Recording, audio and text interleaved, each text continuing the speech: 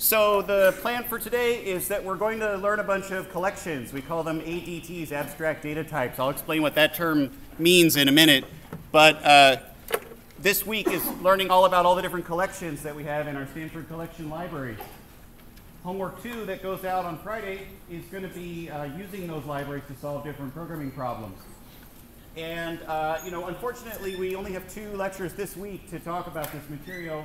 We had an important holiday on Monday, and so we lost a lecture. So I'm going to go a little faster today through some of the content, but hopefully we'll catch up. One course announcement I wanted to make is that we have a form up about our exams. So you don't have to come to these lectures. I'm so glad that so many of you did come to class today, but your lecture attendance is not part of your grade. But I do need everyone to come to the exams on their scheduled dates and times, unless you have an approved conflict like an athletic event or something like this. So I'd like you to go to this form, everybody individually go to this form and just submit whether you're able to come or whether you have a conflict so that we can make sure we know everybody's status. I want you to do that by a week from Friday. I'll remind you more times closer to that date, but anyway, that's up. In the meantime, you're also going to have your sections start this week. Have you guys gotten a message about what section that you're assigned to? No? Yes? Oh, wow. Okay. Well, hey, you do have section this week, and somebody assigned you to a room, although maybe somehow you didn't get a message about it. Some of the sections are today, so you should go check and see. You should have received a message. What you should do is, if you don't have that information, if you go to the CS198 website, cs198.stanford.edu, that site has a login, and if you log in there, it should give you some information about what section that you're in, including the date and time and room, and who your section leader's name is. So if you're not able to find that information on that website, please contact me and the TAs by our email contact information on the webpage, and we'll help you, okay? But please double check that today if you don't know that, because some of you have section later today, okay? All right, so anyway, like I said, we're going to learn about collections today. So let me open up my slides. And this all comes from chapter 5 of the textbook, if you want to read along. We talked about vectors a little bit last time. I'm not going to spend a ton of time on vectors because I think every language has a collection like this. And so you guys, I'm expecting, have seen something similar to this in your own previous programming experience. Like in Java, they have the array list. That's almost identical to what this thing is. In JavaScript, you have an array or a list structure that's basically the same. Most languages have this kind of structure, a list of elements that have indexes that start with 0. And so you can declare a vector, you can add elements at different indexes. The vector sort of shrinks and grows to fit the elements that are inside of it. You can access the elements using square brackets.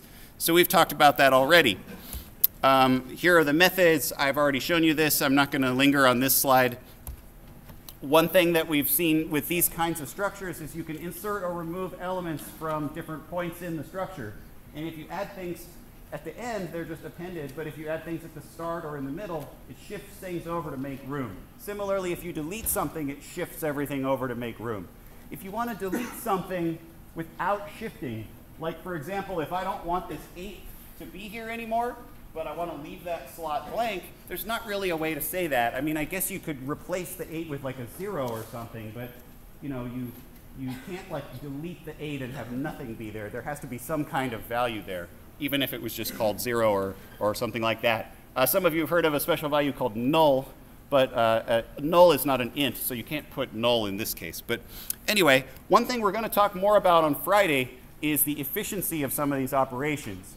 And I mentioned this briefly last Friday, that this shifting takes time. So like if you delete the first element of the vector, it has to shift all the other ones over. And each element that you shift takes a certain amount of time to do. And so the bigger the vector is and the more elements you're shifting, the more time it takes to do an individual insertion or deletion, right? So sometimes that affects how you should write your code. If possible, you'd like to mostly add things and remove things from the end of a vector rather than from the front. You can't always write your code that way, but you'd like to if you can, okay? So do you have any questions about that? Does that kind of make sense about the, make sense about the No, now I'm doing it. No. About how the vector works, about how this shifting works.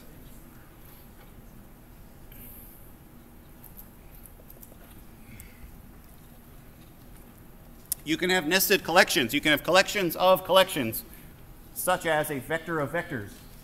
So here I have a vector of vectors of ints, and then I add 3 vectors to my vector of vectors. And so I call the individual vectors rows, and then the overall thing I called VV. So it's a little bit like a grid, because you can access the elements in there using 2 square brackets. That looks a lot like accessing a grid, right? What would you say is the main difference of this versus a grid in terms of what it can or can't do? Bless you.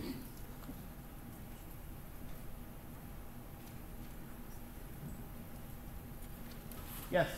All the rows on the grid are the same, proportionate. Yeah, a grid has to be rectangular. All the rows have to have the same number of columns. And this thing could be non-rectangular. This particular one, I guess you'd say, was more triangular. You could have rows of different lengths.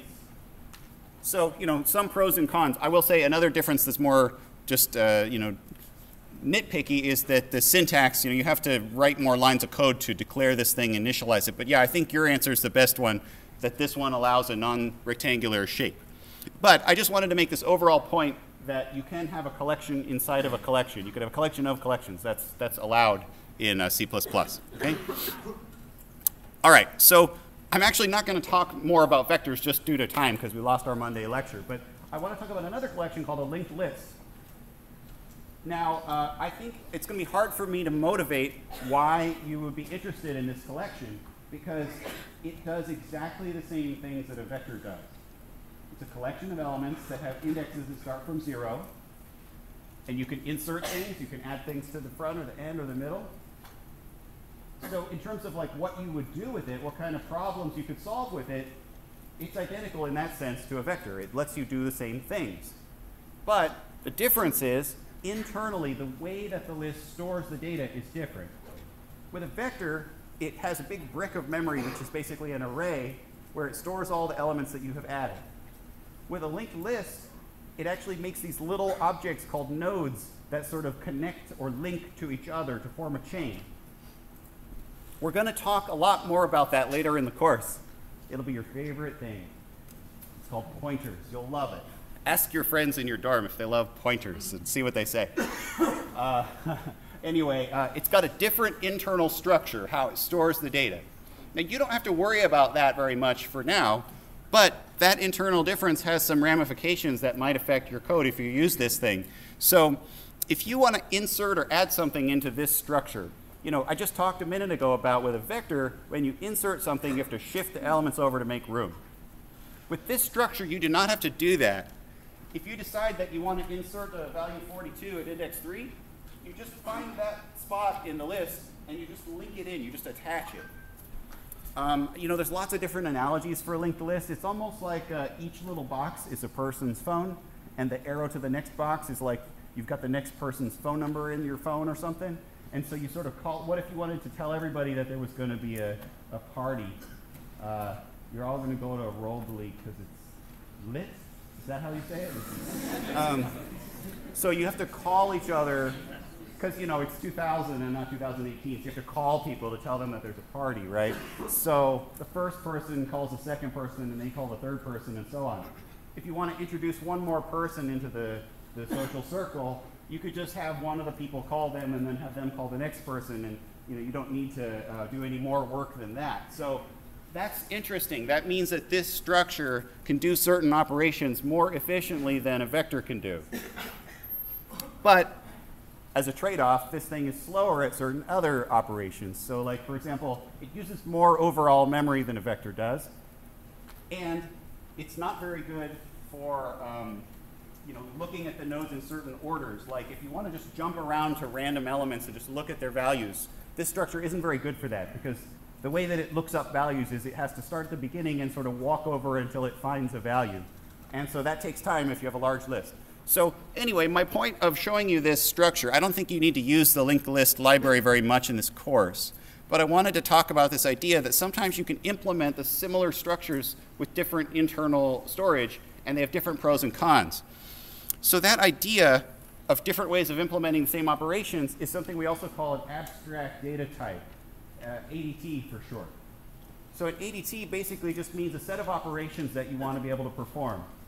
I want to be able to add and insert and remove and ask for the size and clear. You want these different methods basically.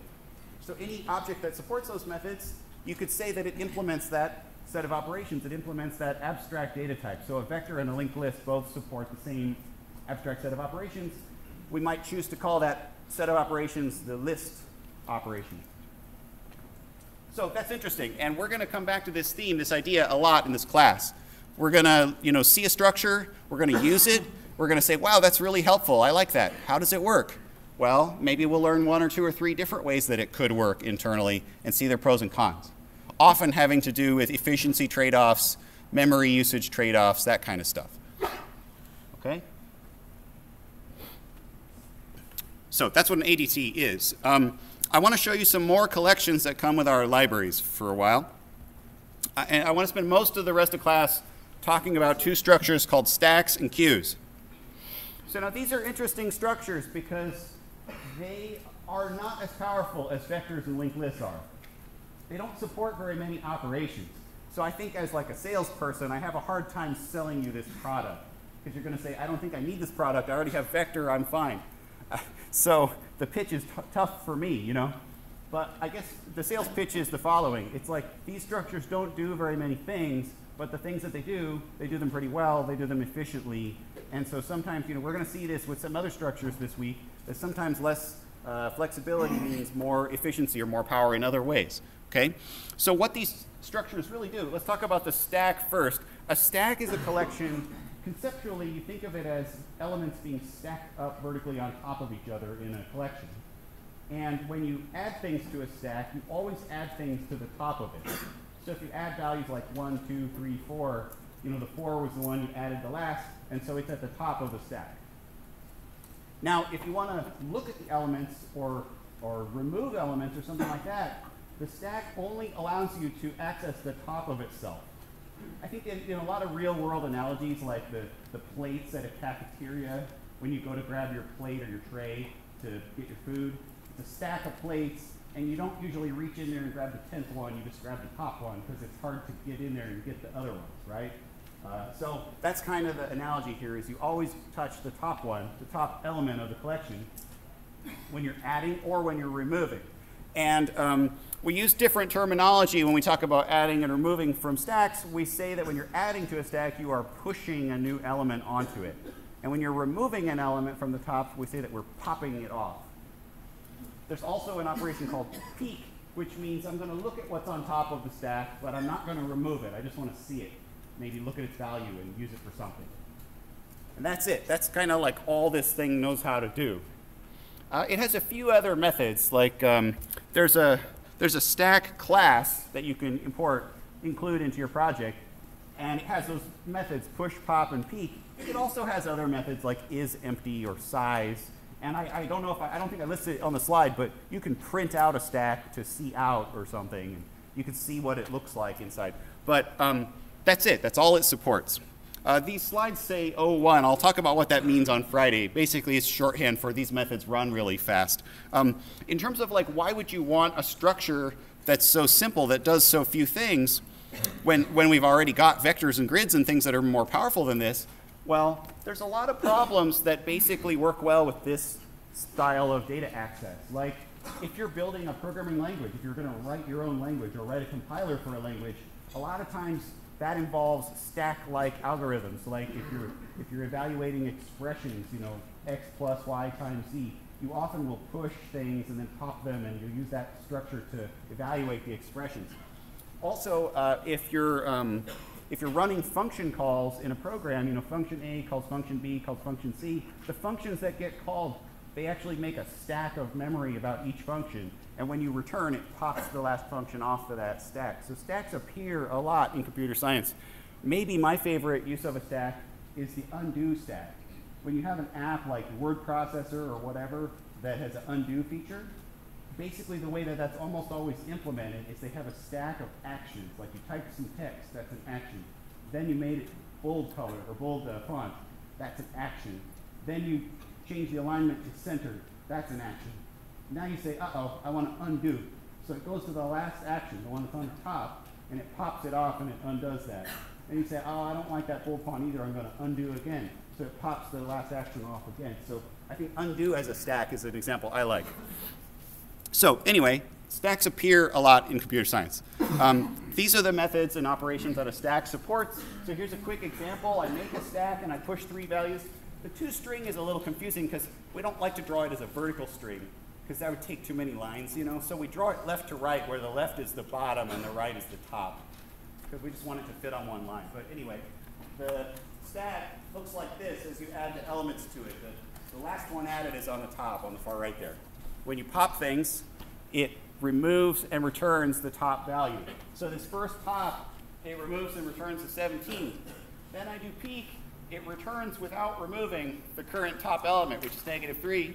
And then here last I pop, and the -3 comes off, but now it's actually been removed from the stack as well. Okay?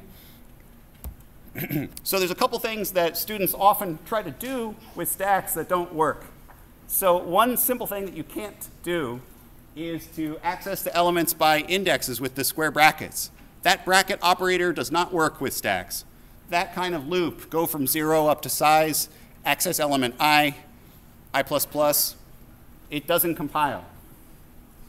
I mean, it's against the nature of a stack. The stack doesn't want you reaching under the bottom of the stack and looking at the arbitrary elements. It only wants you to look at the top one. So that kind of code doesn't work.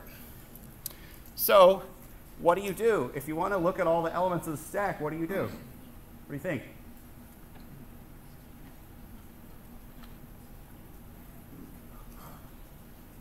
Yes? Pop them one by one. Pop them off one by one and just look at them and keep doing that until there are no elements left. So a more common idiom is the following. While the stack is not empty, pop the top element or peek at it and do something with it, right? One side effect of doing that is that when you're done with the loop, you lost the contents of the stack. You know? I don't know what the real world analogy would be if it's like you said, hey, how many plates do we have at the food court today? Well, 1, 2, you break the fuckers and then you're done. Well, we have 12. We have 12. I mean 0, because I broke them. I don't know. Anyway, you empty out the stack doing this. You have to be careful. Now, of course, you might say, well, wait. How about instead of popping them off, I'll just peek at them, because peeking at them won't remove them from the stack, right? So what if I just said, while not empty, peek? It's a good idea on the surface, but of course the stack will never become empty unless you're popping things out, right? So yeah, the loop doesn't finish without the popping. So we have this issue of like, how do I look at a stack without destroying the stack? We'll talk about that, but that's an issue. So I wanted to show you some code that uses a stack, and I just wanted to kind of have you trace through it in your head or on paper or whatever and see if you can figure out the output. So take a look at that. If you want to talk to your buddy for a minute, that's cool, and then I'll call somebody to help me answer it. Go ahead.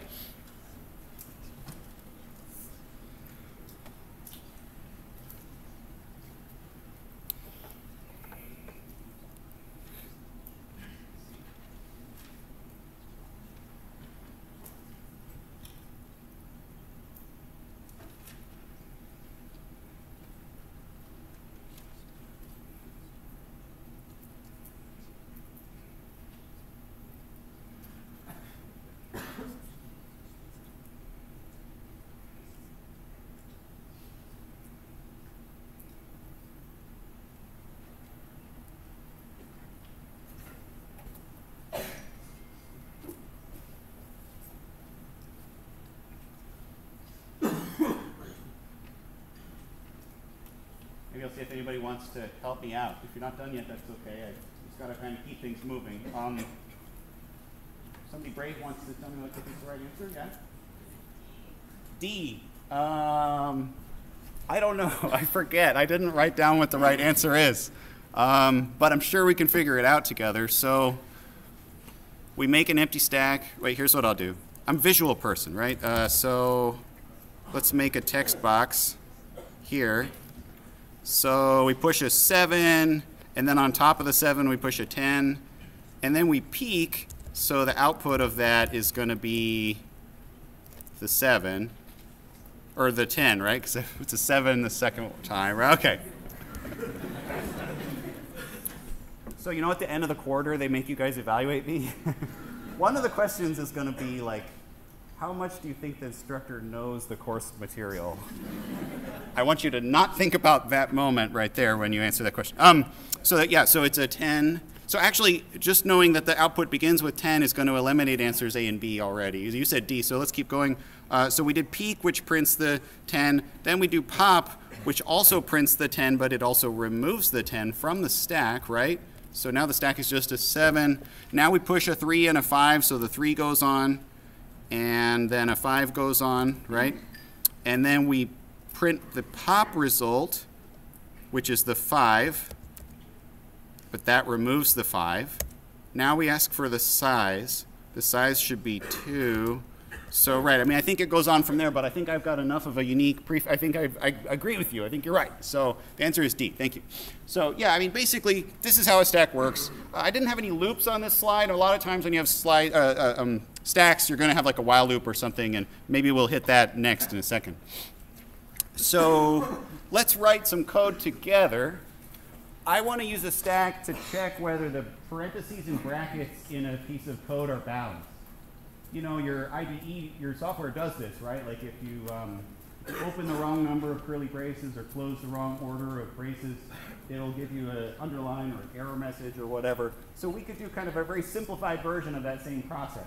What I'm going to do is I'm going to pass you a string, this kind of ugly looking string that's supposed to represent a piece of code.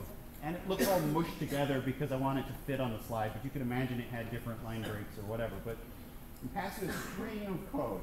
And all you care about is the parentheses and the curly braces in the code, okay? And what I want you to do is look and see if they match properly. So curly braces matching properly means the following. If there's an opening parenthesis or brace, there needs to be a matching closing one somewhere else later in the code, right? And the order in which they're open and closed should mirror. So like if you open a parenthesis and then you open a curly brace, you have to close the curly brace before you close the parenthesis, right? Otherwise the closings are out of order. So I want our code to check that. Anyway, the overall behavior of the function is it's supposed to return, if there's any problems, it should return the int of the character index at which the error occurs. And if there's no error, it should return -1 to indicate the string is fine. There's no error. Okay? So this says it's a stack exercise. How does a stack help me solve this, do you think?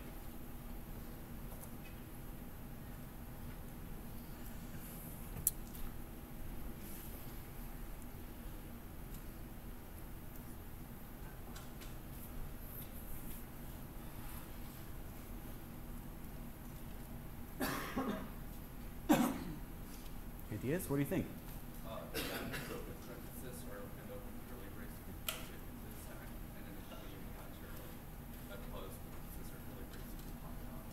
Okay, I think that's a really good idea. He said when you see an opening parenthesis or an opening curly brace, maybe we could push those characters into a stack so that we remember them so we know we need to match them later. And then when we see a closing parenthesis, maybe we pop, it sounds like pushing is opening and popping is closing. And I think that's a good general idea for an algorithm. So let me go to my Qt Creator. If you want to try along, this is zip files on the website, or you can use the code step-by-step website. So I'm going to write in this stack file here. So I've got a main that tests with some different code, and it says what I want the right answer to be. And then I've got our function just empty, ready to fill in. Okay. Oops, what happened there? Sorry. Okay. So you said push the opening characters, and so I think I can sort of get us started here. For each character in the string, that means for each index I from 0 to the code length, the character C is code bracket I. So I want to look at character C. I think what you said was if C is an opening parenthesis, or C is an opening curly brace, you want me to put it in a stack. So I don't have a stack yet, so you want me to create a stack of what type? Like just store these characters here maybe? Stack of characters? Stack? Okay. Let me double check if I've included the stack library. I have. Okay. So you want me to do stack.push the character C. So then else you're saying like if it's a closing one, you want me to if it's a closing parenthesis or it's a closing curly brace, then what do you want me to do? Pop? You want me to do stack.pop? Seems like it's kind of the idea. We're missing a little more. Can somebody help me write a little more code? Yeah. You want to first peek at it and make sure that you want to pop it off if it's opening, or if it's an opening parentheses bracket first. So first we peek, and if it's an opening one, then we pop it off. But otherwise. So first peek, and what am I peeking for? To see if it's an opening character? Well, but I think they're all going to be opening characters of some kind, right? I'm only going to push opening things that need matching later. So, If it's the same one. oh, if it's the right kind. Okay, right. So let's say the stack stores a parenthesis, a curly, and a parenthesis. And then down here, if I happen to see, a closing parenthesis or whatever, I want to check that this matches with the top of the stack here, right? So I think that's what you're saying. So, okay. So maybe in that case, maybe I'll separate these for just a minute.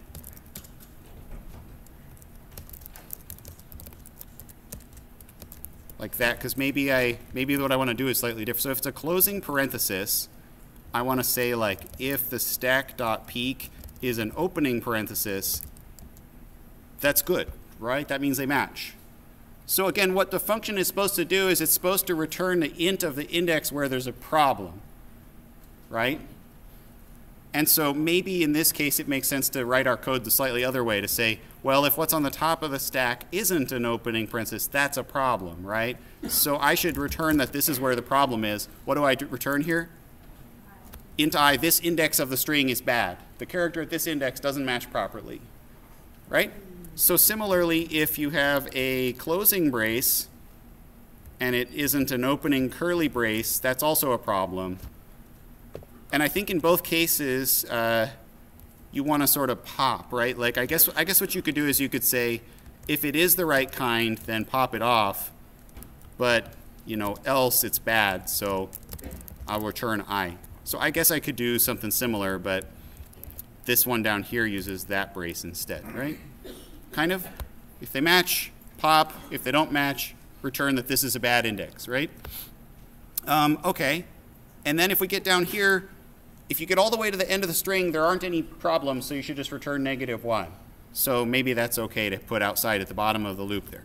Let's try it out. I've got some test cases it's going to try to run, and it's crashed. I blame myself. I apologize. So this case says that it passed. It says there's a problem at index 14, which is 0, 1, 2, 3, 4, 5, 6, 7, 8, 9, 10, 11, 12, 13, 14. So that closing curly shouldn't be there because the opening parenthesis matches, right? So that seems like that's working for that case there. Then it crashes. It says attempting to peek at an empty stack. So I don't know if I really said this earlier when I was describing the stack, but if you try to pop or peek and there's nothing in the stack, it crashes your program. You can't do that. You have to check first. You have to avoid that by checking whether the stack is empty or not. Okay? Why do you think this code is crashing? Well, it might have to do with what the second test case is. So let me go look at the main and see. The second test case is this one. So it looks like this part of the string is balanced. This part of the string is balanced, but then I get here. I think it's crashing right there. Do you understand why? It's a closing parenthesis, closing bracket. What is on our stack at that point? Nothing, right? And it sees a closing brace. So let's go look what our code would do. If you see a closing brace check if the peak is matching, right? So do you understand that that test case, we have an empty stack at that moment. We're trying to peek it. So what's the fix? You have your hand up? Go ahead. Sure, if the stack size is greater than 0 and it has something on top. Right, I like to say if it's not empty, I think that looks cleaner, but that would also work fine. So I like to say is empty if it's not empty and the top element matches. So maybe I'd also put that here. I realize that this is kind of redundant with this, and we'll think about that in a second. But let's run it again. So now actually much more of the code is running properly. This one is passing, and this one is passing. This one is failing. What's wrong with that third test? So there's the string right there. Our code is returning -1. It says there's no problem. But my tester thinks that that's the wrong answer. Why is that wrong?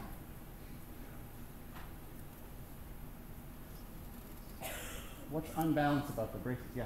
Well, you have an opening brace, but no closing brace, and you're just checking basically that they always have the closing brace always matches.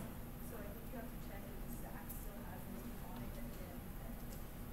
Yeah, that's a great answer. Thank you. She said, I'll repeat, that we're just checking for matching to make sure nobody matches incorrect order, right? That's good that we're checking that. But there's another thing we ought to be checking, like you said, which is that everybody who gets opened has to be closed at the end at some point. And so this code that we've written so far doesn't check that.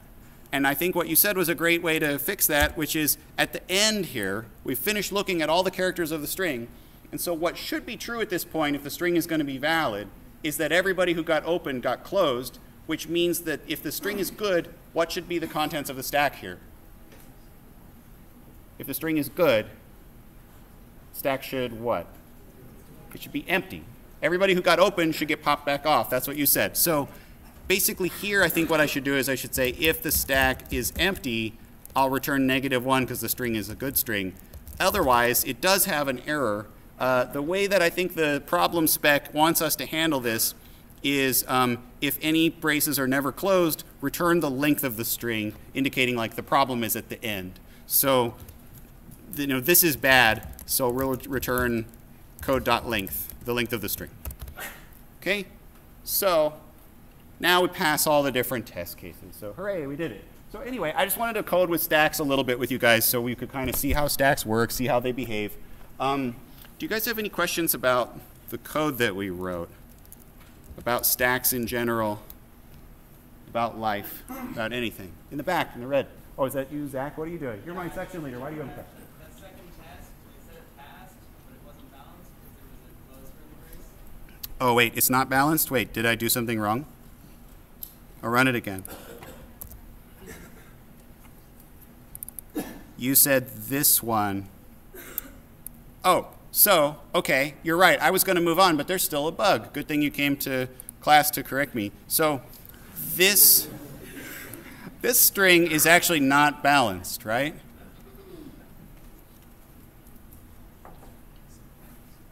Do you understand why? Because like this part's all fine, but then when we get here, this is a closing brace where there's nothing that we opened. Do you know what I mean? So like this is no good. So we shouldn't pass that.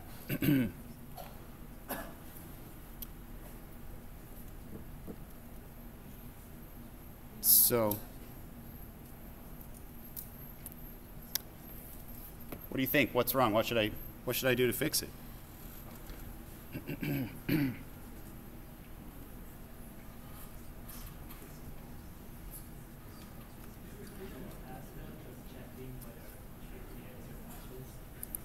Sorry, who said that? Raise your hand. I didn't hear what you said. Did you have a comment? Yeah. Yeah, you're just saying, isn't the pass fail just saying whether your code is successful? It's not actually saying whether. But you got the index right. Oh, I did get the index right? Oh, I'm sorry. Okay, so this is saying that the bug is on index 20, which I think is here. And so it's saying we passed because we correctly identified that it is a bad string at index 20. Okay, so actually he's just wrong. Go away, Zach. That's okay.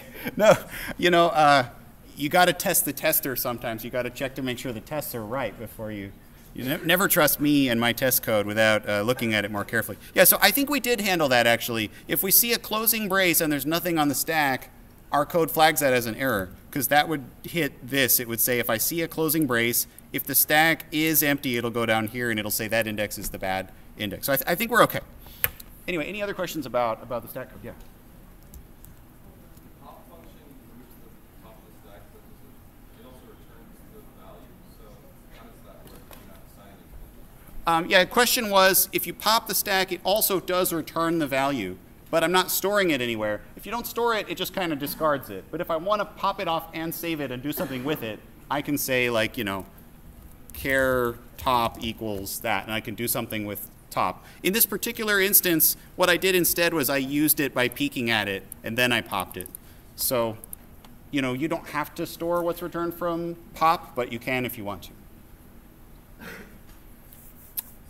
Okay, well, I want to cover queues. So stacks, the thing is, there's not a lot to them, but these basic operations that they support, push, pop, peek, is empty, it does all those things really quickly, really efficiently. So I talked about vectors and how they have to shift, and that can take a while. There is no operation that you can call on a stack that will be slow on its own. So that's good. It only has a few operations. It does them really fast. So let's look at another structure called queues that are a little bit similar to stacks. A queue is like a line, a waiting list of people, like at a restaurant or a lunch line or something like that, where elements are added and they get put in line. And if you add another element, it's put in line behind the existing elements. And then if you want to remove something from the queue, you remove the element that's at the front of the line. So you add to the back of the structure, and you remove from the front of the structure. I mean, the way we draw the queue, I guess my hand motions were backwards really, because the way we typically show it on the screen is that we have the front at the left and the back at the right. So if you add, it goes over here, and if you remove, it comes over here. But these are the operations that a queue supports. You can add something, which is also called enqueuing. You can remove something, which is also called dequeuing, and you can peek, which is looking at the front element to see who would come out if you did a dequeue operation. So as you can see, this really is a lot like the stack, right? The major difference is that the stack, the adding and the removing are both from the same side, the top. The queue, the adding is on one side and the removing is on the other side. So it has that slight difference to it. Okay, so why would you want a queue? Well, there's lots of tasks in computer science where you would want something like this. An example I think of a lot is like if you have a printer and different people send jobs to the printer takes a while to print each job, and so it has to queue up the jobs, and it just handles the jobs in the order that they came in. There's lots and lots of things like this. Network routers, they have a set of packets of data they want to transfer, so they have to queue them up so they can send them all out one at a time. All kinds of examples. All the presents you order on Amazon, they get put into a queue of people boxing them up and so forth, right? So this is a structure that's useful. Now, again, I think the sales pitch is hard because you say, wait, a list of things, a queue of things, isn't that just a vector? Like, why don't I just use a vector for this? So I ask you that question. Why don't I just use a vector? And if I want to enqueue somebody, I add them to the end of the vector. And when I want to dequeue somebody, I remove them from the start of the vector. Why don't I just do that? What do you think? What do you say? Kind of like you said before about speed with the queue, they don't have to shift all the elements back with the vector you do. Yeah, he said the shifting the speed. If it were a vector, if I were constantly removing people from the front, I'd have to shift everybody over. And that takes time for the vector to do that. So I guess I haven't said this explicitly, but the queue does not have to do that. The queue is built in such a way that when you want to enqueue or dequeue somebody, it could do it very quickly. So a vector is actually a bad choice for those kinds of tasks. A queue is better. So anyway, those are some of the places that you might want to queue in a program there. But let's look at the actual coding with queues. There is a library called the queue class. You include queue.h. And it has those operations that I listed before. It has enqueue, it has dequeue, it has peek, it has isEmpty and size. And you can print out a queue if you want. So here's a quick example. You make a queue, you add some elements. I mean, this code is meant to look a little bit like the stack code from a couple of slides ago. You enqueue some elements, and then if you print out what happens when you dequeue, you'll get the front element, which is 42, the one that you added earliest. And if you peek, you'll get the person at the front of the line without removing them. Okay? So I talked before about how you don't access the elements of a stack with brackets and indexes. That also is true for queues.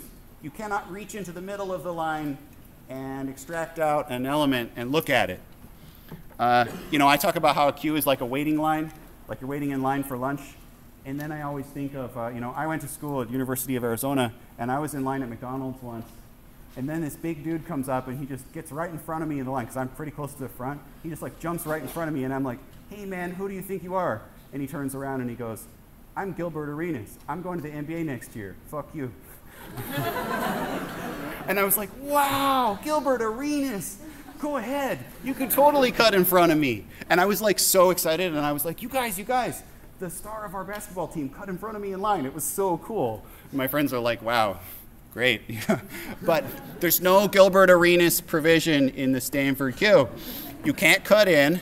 You have to go to the back of the line, Gilbert, just like everybody else. And I get to go first because I'm at the front of the line. No jumping into the middle, no inserting in the middle, no removing from the middle. Always add at the end, remove from the front, no matter what. So if you want to look at the elements of the queue, to even just loop over them, you have to similarly do a different style than you do with a vector. The most common way is to say, while it's not empty, dequeue the front person and do something with them. And again, you cannot just use peek because the queue will never become empty unless you're removing people from it. But you might find that restrictive and say, oh, geez, I don't want to lose my people to look at them. But most of the times when you're using a queue, it's because you want to pluck people out and process them and then be done with them. That's the point. And so you don't need to keep the elements around necessarily. You know what I mean? When the places you actually want to queue, this doesn't end up being really that much of a problem. There are some cases we'll talk about where you want to save the size of the queue as a variable rather than looping until it's empty.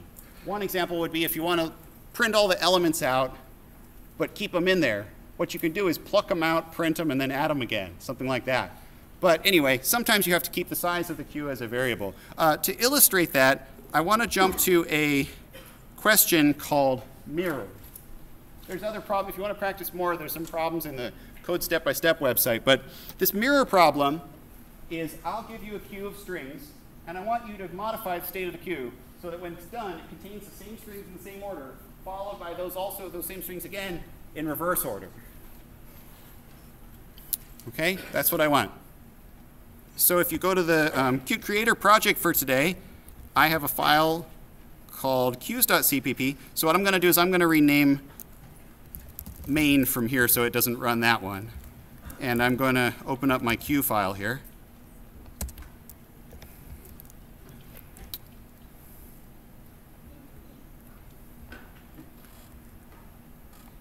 Yeah, okay, so what I want to do is I want to write this. Oops, wait, I have the code in here. Don't look at that. Darn. I have the answer in the file. Oh, and now it's gone. Okay, so I'm passing in this queue by reference with the ampersand. That means if I modify it here, the main will see the changes, right? So we usually pass these things by reference. So I want to mirror the contents. Do you have any suggestions? How do we get started on this? Yes?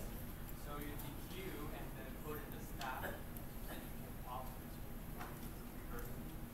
it. Okay, so you said to use a stack to help us. Yeah, a lot of times when you're doing a problem that involves a stack or a queue, a helpful structure to use is another stack or another queue. That can often help you to solve the problem. So you're saying I want to make a stack of strings called stack, and then what do you want me to do? You want me to move the contents of the queue into the stack? So like, while the queue isn't empty, pull something out of there, string s equals q dot dequeue, and then add that into the stack, stack dot push s. If you like to mush things together in one line, you can take this, oops, what did I do? You can take this here and cut it and paste it like that. I don't know if that line is hard to read for you, but it's like dequeue something and push that dequeued object into the stack. I'll put it back to the two-line version, but you can mush that together into one line. Okay, so at the end of this code, the queue is going to have nothing in it, right? And the stack is going to have A comma B comma C with the C on the top, right? My eventual goal is I want A, B, C, C, B, A. If I just take the contents of that stack and I put them all back into the queue, what will I get? Like if I do while the stack isn't empty, string s equals stack dot pop. So here I am using the return value for pop here. And then I do q dot enqueue s. What's the net result of all that code right there? Yes? You're always going to get the back half, so you're going to get the reverse, but you're not going to get the initial part.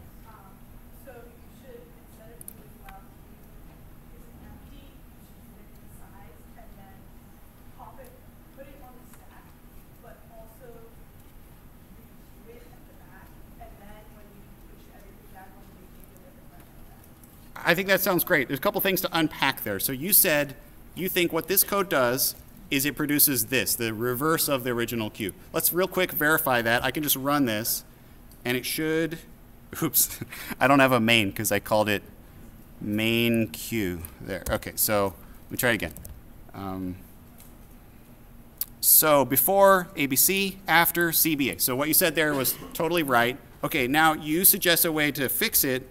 Now, I'll do that in a second, but I want to do something else first, which is, if I want the forwards version and the backwards version, I used to have the forwards version at the start, right? So what some students will do is they'll say, hey, I know, q string backup equals q, and then like down below, they'll sort of take backup and they'll add q to that, and now they have the whole thing, and that sometimes is fine, but I think a more interesting challenge would be, could I solve it without introducing another auxiliary structure? And you've added a nice way to do that, which would be, as I'm pulling the elements out of the original queue to put them in the stack, I could simultaneously also put them back into the original queue. So then down here, I want the state to be that I have A, B, C. This is the front and the back here, and this is the bottom and the top here. So if I can get it to that state, then this second while loop will dump the C and then the B and then the A. So I think I'll have the desired outcome. So a naive way to achieve what I'm trying to get here would be to say, well, push S, but also q.enqueue S as well. Put them back in line, right? There's a small problem with that, which you already said. I'll give you a second to look. Do you see the problem with this piece of code, which I know isn't what you told me to do, but you see that this doesn't quite work, right?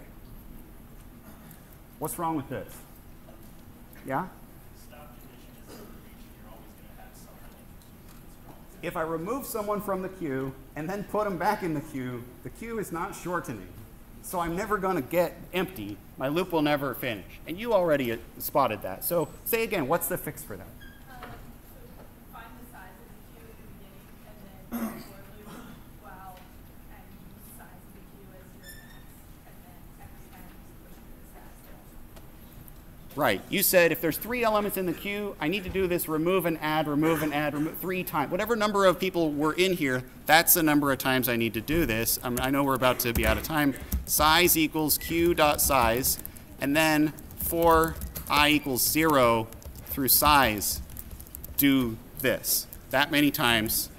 And now at the end of our program, ABC, CBA. Great job. So I'll stop there. Check your section times. Go to your section this week. I'll see you guys Friday. Thank you.